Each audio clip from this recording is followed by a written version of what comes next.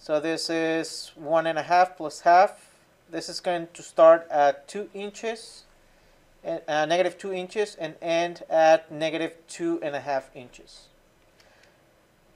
Do you get that? No. So this is the front face, right? Let me sketch it here.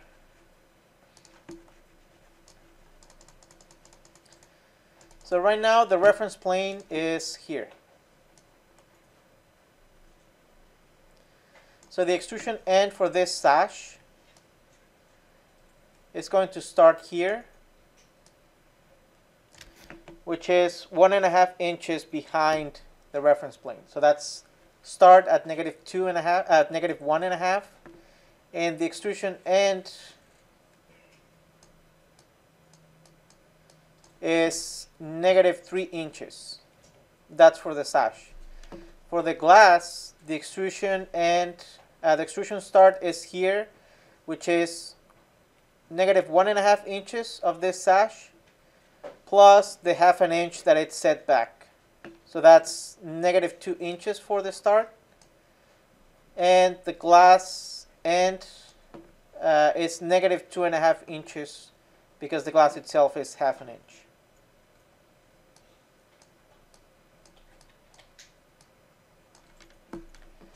So that you're going to do it on your own. It's the same process as this one. The only difference is the extrusion end, the extrusion start for both the glass and the sash, because that one has to be behind this one. And the other difference is that when you go to here, instead of this bottom line being 1 inch below that, it's going to be 1 inch above. So this, the bottom of this sash and the top of the other one, they're going to overlap here. So I'm going to stop the video, but I'm going to go through the process if you want to follow, but it's the same process as that one. So I'll go over that without recording, but just know that it's the exact same process. Okay, so now we have top and bottom sash. Let's go to 3D so it looks like that. So this is the bottom, that's in front, and then the top is behind. I think they may be backwards. Oh no, that's right. I'm looking at the interior. Yes, the movable one is the one in the back. So it's the bottom. Alright, so now that we have this, make sure you save. And I'm recording, right? Yes. And we're going to go to File, New, Project. Imperial Architectural. So what we're going to do is just test it out on a project file. So we're going to create 2 types of wall. Oops. One's going to be generic 6 inch.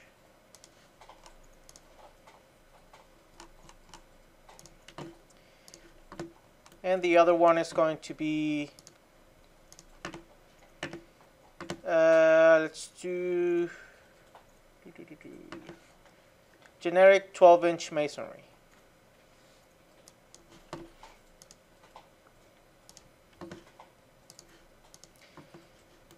Then we're going to go back to our family file, and we're going to load into project. So one on this wall and one on this one. We're just making sure that they cut through the wall regardless of the thickness, and that they show on plan, elevation. And if we change the size of them, let's say that this is 4 feet,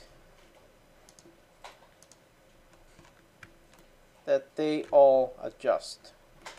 So it seems like we did good. They work, they cut the wall regardless of the thickness, and when we change the type, they change as well. So I'm gonna bring this back. Oops, need to select it. Bring this back to 6 feet, and we're gonna go to level 1. So if you look at this, it looks like a blob, right? It's just a really thick line. If I turn off this, it still looks a bit complicated, but when it prints, it's gonna print like that, and it's not gonna look good. So what we need to do is overwrite the graphics. So even if it's cutting through that, it's gonna show whatever we want it to show, right? So what we're gonna do is we're gonna show the frame and the sash as thicker lines. The glass is going to be a single line. So we need to go back to our family file, close all the inactive views, so it's going to be this one, so that we're only left with one view, and that's going to be the reference level. So go to the reference level, click on close inactive views. So we're only left with 2 views, but this one is from the project file. Going to get rid of this guy.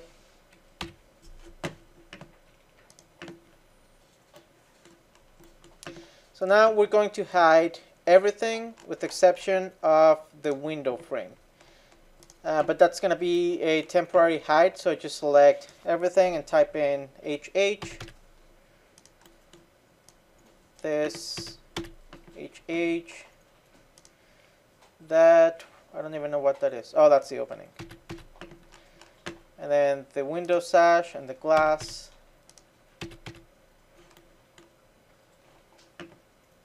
So you're just going to be left with this.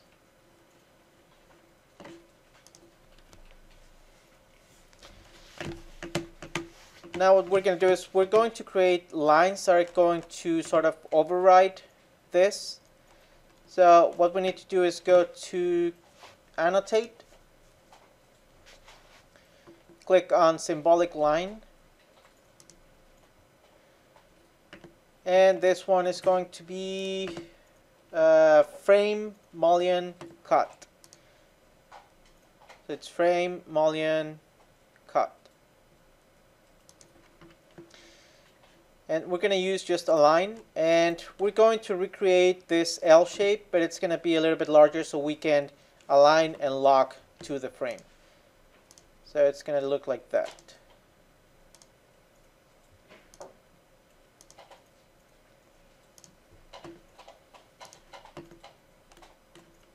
Once we have that, now we can use the Align tool and align to be on top of the L shape. Lock. Make sure here you select, it's just aligning to that one. Lock, that line, lock, that, and that. And I'm going to pause the video, but you're going to do the same to the center and the other side. So I'll start the video once we're done with these two. So once you have all these 3 done, the next thing that we need to do is the same for these 3 lines. But it's going to be a different type of line. So on this one, it's the same process, it's just a different type.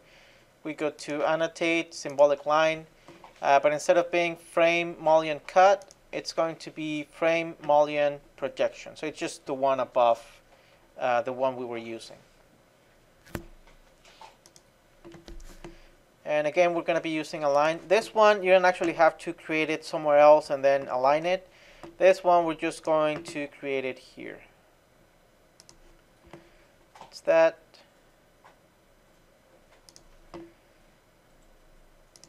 That. This one. And I'm recording. Yes.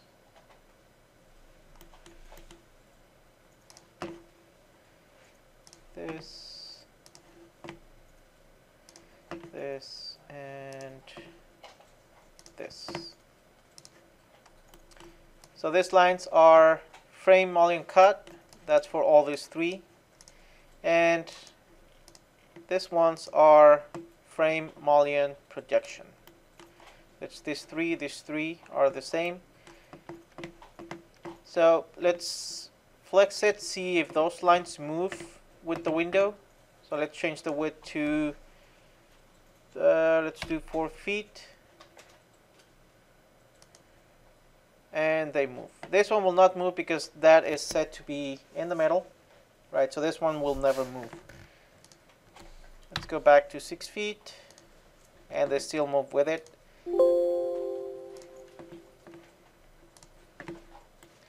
So once we have that, we need to bring back everything and then just hide what we don't need. So to do that, you're gonna click, where is it? It's, which one is it? Yeah, it's this one.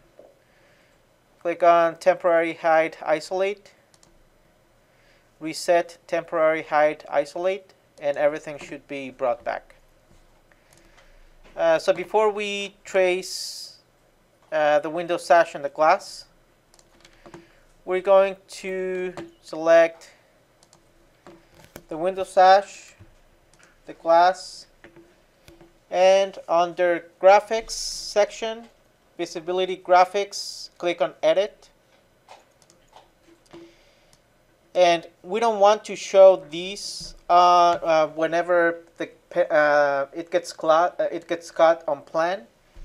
We want to show just the lines. So we'll create the lines in a minute, but we need to hide this first. So we need to unselect plan RCP, and when cut in plan RCP if category permits. And you'll click OK, and they should become grayed out. So they're grayed out. If you load this into the project again, click override the existing version and its parameter values. And now they are gone. So we have these lines, and if I turn off the thin lines, I need to change the scale. Let's change it to 1/2 inch equals a foot. Then now the mullions, or the frame that gets cut, looks thicker, and the lines of the mullion beyond look thinner. Now what we need to do is just trace the sash and the glass so that they show up here, and we'll be almost done with this window. So let's go back to the window. This time we're going to hide everything with exception of the window sash. So select everything and type HH for temporary isolate.